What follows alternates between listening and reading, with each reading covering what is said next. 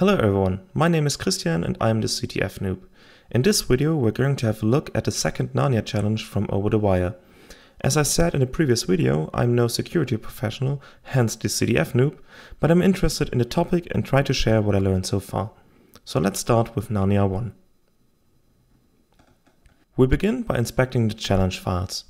Again, we are provided an ELF executable and a source file from which the executable has been compiled. We inspect the C source file and try to understand what the file does. In line 19, a function pointer with the name ret is declared that points to a function that takes no arguments and returns an integer. Then in line 21, if the environment variable egg is null, we are displayed a message that we should provide something for the program to execute in the env variable egg, and the program exits with exit code 1. Line 26 then prints to the console that the program will try to execute egg, and then in line 27, the pointer that points to egg is copied into ret. In line 28, ret is called, and in line 30, the program exits. This one seems pretty easy. We simply have to provide some kind of executable in the environment variable egg. When searching for shellcode, which is exactly what we are looking for, I found the following on shellstorm.org. This is an x86 shellcode by Magnifico that I'm going to use. We copy the shellcode and use echo with the E option to interpret escape sequences to save the result in the environment variable egg. With that, we call narnia1 and we should be able to pop a shell. And there we have it. Let's quickly see who we are with who am I. Narnia2, perfect. So let's get the password and we're done. Well, that was rather easy, but what exactly does the program do there? Let's analyze the execution with GDB. After opening GDB again with the env variable egg set, I first have to set a disassembly flavor to Intel, since it's simply easier to read. Now we disassemble main and set a breakpoint right at the call of EAX at main plus 75. We run the program with R, and right before executing the code at EAX, we inspect 20 words after EAX. And there we have the shellcode we provided.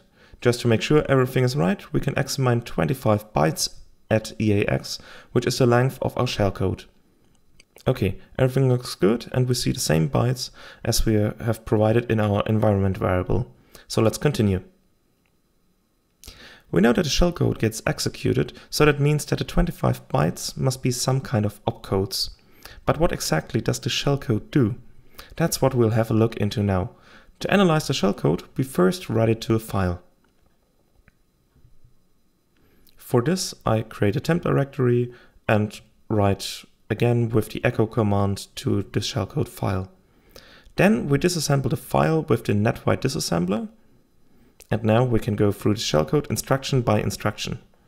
If you're not sure how this whole assembler thing works, I think liveoverflow did a great video quite a while ago in which he explained how a CPU works and how one can read assembler instructions.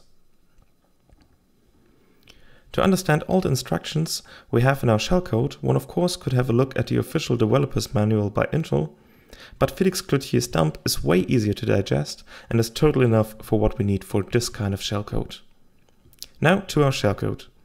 The first instruction is a short jump to OXT, which takes us here. This call instruction pushes the next instruction at OX12 to the stack as the return address and jumps to OX2. Here, the last value on the stack is popped into EBX. This is a neat trick which we'll analyze later and took me way too long to understand. The next instruction XORs EAX with EAX, which is just a way to clear out the register EAX. The same goes for ECX at OX5 and EDX at OX7. At OX9, the value OXB is moved to AL. AL is just the lowest 8 bytes of the EAX register. So in other words, EAX is set to 11. Then at OXB, control is passed to interrupt vector OX80. I didn't know what that was, so I googled the instruction and found an answer on Stack Overflow. Turns out this is how Linux handles syscalls. I had a look at the Linux assembly HOWTO and there I found the missing pieces. Basically, you issue an int OX80 with the syscall name number in EAX and the parameters up to 6 in EBX, ECX, EDX, ESI, EDI, EBP respectively. After digging around in the Linux kernel sources, I found the following table with the 32-bit syscall numbers and their entry vectors. There I found out syscall11 is execve, for which I had to look up the documentation. And there we see that the function takes 3 arguments, which as we know are expected at ebx, ecx and edx. If we go back to the instructions before, we see that ecx and edx are nulled, so we know that we have no arguments and no environment. EAX is set to 11 for the execve syscall, and EBX contains the file name we want to execute. And that's where we come back to the neat trick I mentioned earlier. At OX2, the last value on the stack is popped into EBX. But what is that last thing on the stack? It was the return address pushed there by the call instruction at OXD. And what exactly is the return address? It is OX12. So let's analyze what we have there. The instruction DAS stands for decimal adjust AL after subtraction, which is kind of weird since we didn't do any subtraction. Inspecting the bytes after OX12 further made me realize that all these bytes were in the ASCII range.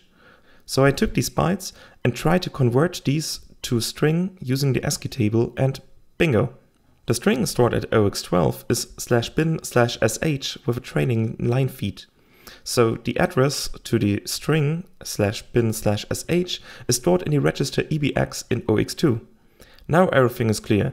EAX contains the syscall number 11 to call execve, EBX contains the string /bin/sh to open a new shell, ECX and EDX are null, so we don't have any environment or get any shell parameters. I hope you found this video interesting and could learn something. At least I was really amazed when I first understood how syscalls in Linux are implemented and shellcode works.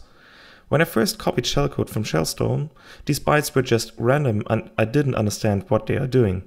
I just find this interesting and hope that you have fun too analyzing and playing with computers. If you liked the video, please give it a like, and if you want to see me solving more CTF and wargame challenges, please subscribe to my channel. If you have any feedback for me, please also leave a comment below the video. Thank you, and until next time.